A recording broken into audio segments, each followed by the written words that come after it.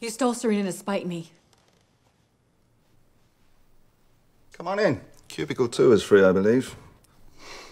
I didn't steal anything. She read my book and came to me. I mean it. I don't think you mean anything you say. Well, that, I'm afraid, is going to have to remain your problem. But I don't lie. I don't approve of it. When have I ever lied to you? Well, let me tell you something, buddy. If you are taking this case to mess with me, things are going to get really ugly. Uglier than this? And let me tell you something, if I may. If you were able to turn down your self-serving paranoia to a gentle simmer for a brief moment, you might just discover that you and I could actually coexist quite successfully. And I don't mean only professionally.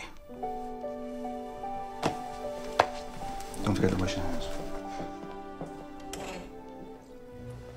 What are you? Going for a world record?